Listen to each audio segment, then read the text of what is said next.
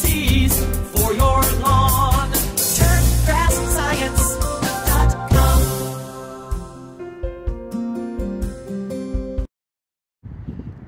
Hi everybody, Dennis at Turfgrass.com, and today we're going to talk about stopping disease spread through aeration and the simple tools you need to clean and sterilize your aerator before you take it to your house. If you rent one at Home Depot, which I don't recommend, but if you do, you need to sterilize it first. So what we've got here today is an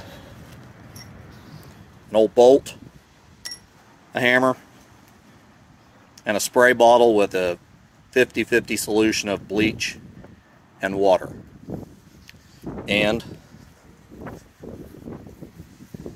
a jet nozzle on a garden hose. Here's our Billy Goat aerator. This is a commercial grade hydro drive instead of the drum units like you see at Home Depot and Lowe's. This will drive down in the ground 3 inches almost, with regardless of the soil condition and regardless of how much water weight you put in it, and it just does so much better job separate from ease of use. And these are the tines, obviously, and these only have, as you can see, 8 tines, where a drum unit's got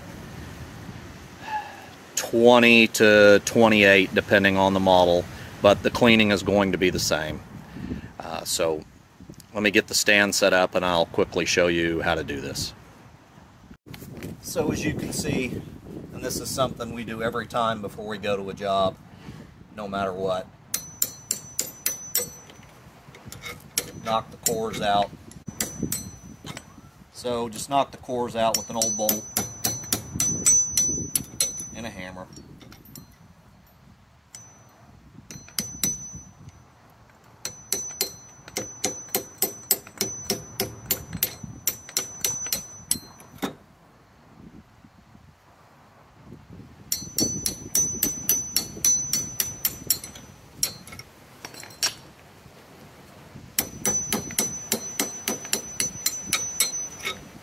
As you can see, this pulls really good cores, where the drum units usually don't pull an inch cores, depending on how wet or dry it is and how big the thatch is, because the geometry and the engineering of them just doesn't lend to them driving straight down in the ground like they need to. I call drum units basically shallow core aeration, and this is deep tine core aeration.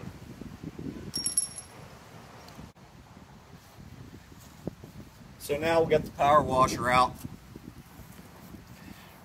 Just make sure you got good pressure in your garden hose. This one definitely does.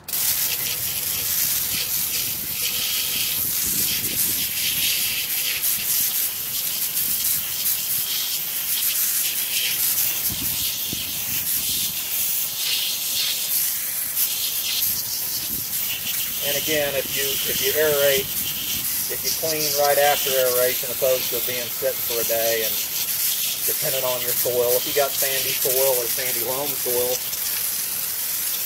it doesn't really matter. But if you got clay soils like we have around here in most of the Dallas-Fort Worth Metroplex, they get sticky. And then if it's set, for a long time, they get dry. But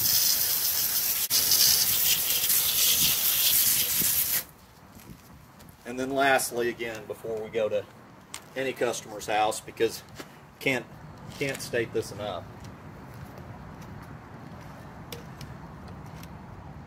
most people's problems are not related to soil, they think, or grass, or lack of fertilization or water. Most people's problems are related to disease, especially in the Metroplex, and especially with St. Augustine grass.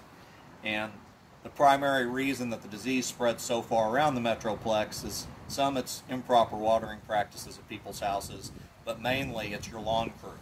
It's your lawn guy. He is the culprit. It's the aerator you rent from Home Depot. No different than if you were taking a needle at your doctor's office and he was sticking the same needle in you that he's sticking in somebody else. This spreads soil-borne diseases like tar, SAD, which are both uncurable, and tar is just manageable. Then it also spreads brown patch, scale, even some insects, chinch bug, eggs, and it could very simply be taken care of, but people are too impatient. And certainly lawn crews that are blowing and going for $20 and $25, they're not going to do what they need to do. So you spray it with a 50-50 bleach solution.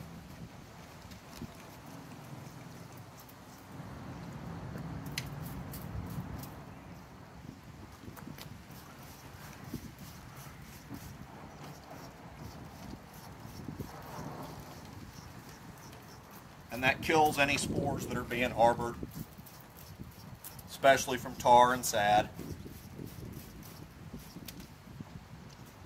but other turfgrass fungal diseases. Again, if you have a drum aerator, this takes a lot longer because you got 3 to 4 times more tines, but it's a simple process and there's no reason not to do it. We do it for all of our customers to protect everything. So hope this was helpful.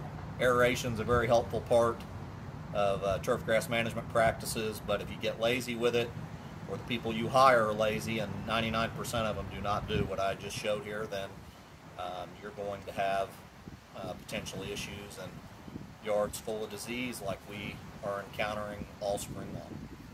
Thank you. Weeds and disease.